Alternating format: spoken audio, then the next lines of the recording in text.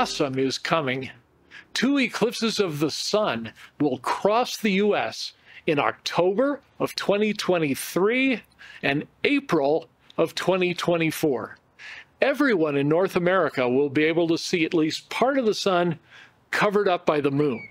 The first eclipse will be an annular or ring of fire eclipse, and the second one, an awesome total eclipse of the sun.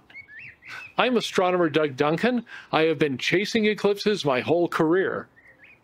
And I'm astronomer Jimmy Negus, and I saw my first total solar eclipse in 2017. We are here to show you how to watch an eclipse safely.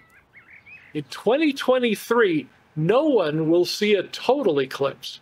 That's because the moon's orbit around the Earth is not a perfect circle. It's a little bit oval, and that means the moon can be a little bit further away or a little bit closer.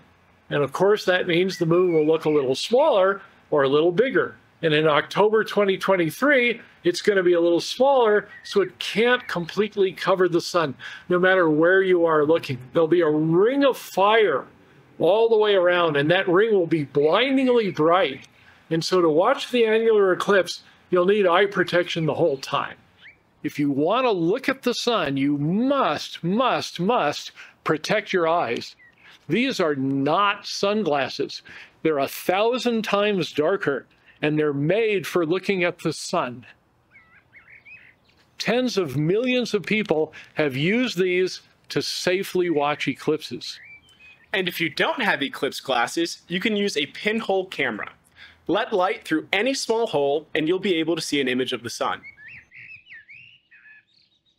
In fact, sometimes even the leaves of trees will let the light filter through, and you see little crescents of the eclipse on the ground.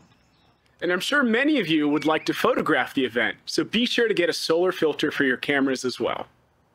Here's a map showing how much of the sun will be covered based on where you live. No matter where you are, though, be prepared for a day in the sun with sunblock, shade, and water. Then you're ready to see the Ring of Fire eclipse illuminate the landscape.